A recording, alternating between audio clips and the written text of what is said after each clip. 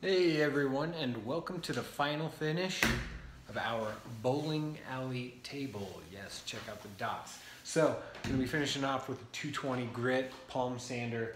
We got as far as we could with a 120 grit on a belt sander that we rented from Home Depot for a day. It didn't take long, made a lot of quick work with the belt sander. First we used an 80 grit to really take off a lot of the finish, get rid of a lot of the kinks, dents, scratches, what have you, and then get a little softer with a 120. And then the belt sander with a 220 was pretty good after the 120, made quick work of things.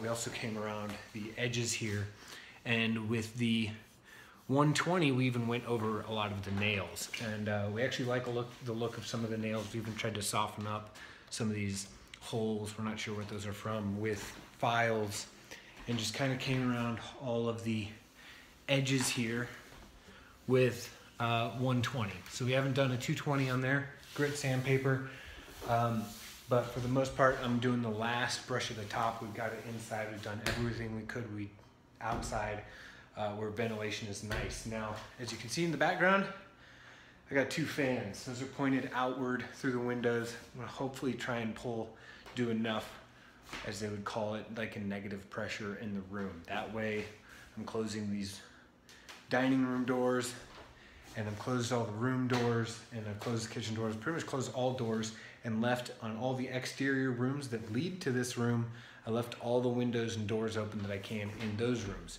Why?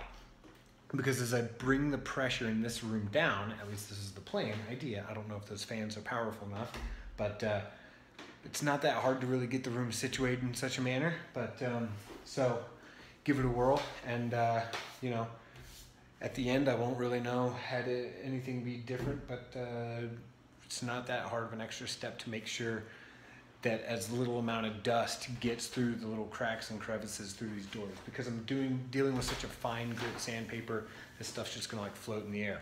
So I've also got all my sandpapers, steel wool, we'll talk about that in a second, goggles, because I don't want this stuff getting in my eyes, and a mask. And then underneath the table, this is what the steel wool is for. As you can tell, there's already a piece there.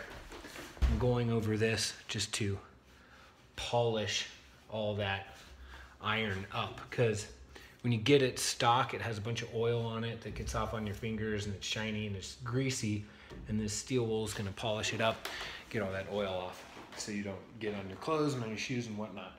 So back to making the room a negative pressure. So the windows in the exterior rooms, all the rooms that are connected to this room, are open, so that as the air gets sucked out of this room and pushed out outside, the air, and it comes through all the cracks and all the doors here, the air can very easily fill up in the other rooms. Now, why is that important? I had a friend that had a water pressure issue on his house, and he was like, dude, it's totally the city's fault. They gotta upgrade their system, da da da da da. He's like, I've got a filter into the house at this filter container outside of his house for the water supply coming in.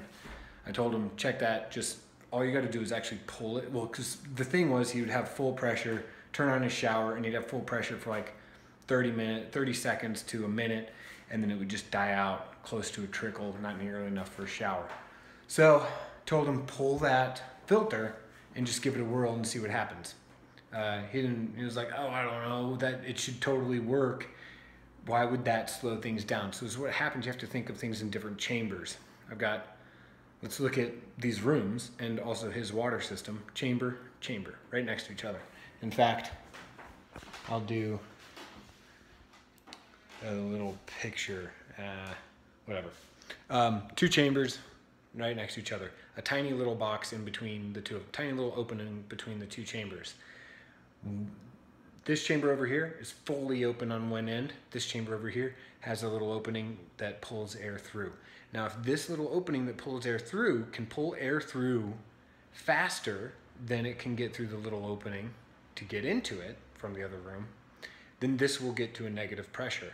Now, if this other room over here that has the wide opening, if it had an opening smaller than the opening between the two rooms, then it would not actually fill back in with new air. It would actually become, over time, the same pressure as the original room. Now, why is that important?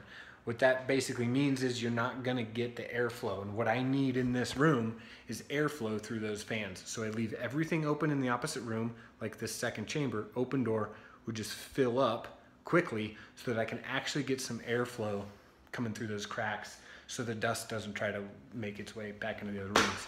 So that's my story. I'll get back with the finished video. We'll talk a little bit about how I designed the underside here, and for anybody that sees this video, if they are interested in having one of these, looking at probably charging anywhere from $4,000 to $5,000 if you want me to do it. Otherwise, you can watch the videos, kind of base it off your own stuff, and send me questions. So, talk to you later. This is Connor Hill with Engineering Your Life. Have fun.